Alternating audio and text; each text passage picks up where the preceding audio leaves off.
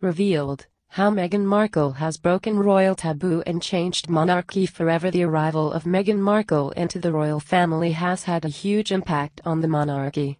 In the last important royal wedding for a generation, Prince Harry's wife Meghan Markle is the first biracial divorcee ever to marry a member of the British royal family. Their iconic marriage ceremony was blessed by Queen Elizabeth II and has made the monarchy appear more inclusive and relevant in an ever-changing world.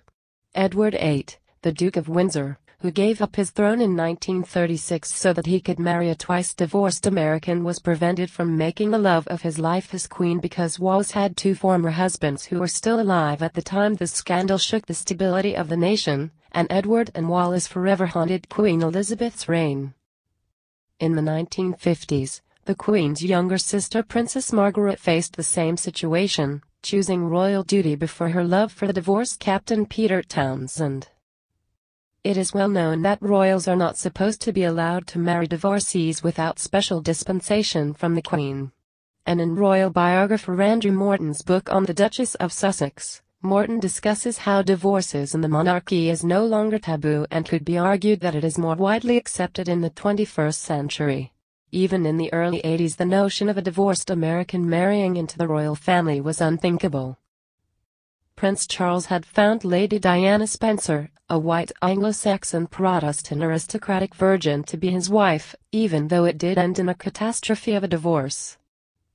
According to Mr. Morton, this caused the older generation of royals to take pause before commenting on the chosen companions of the younger members of the family.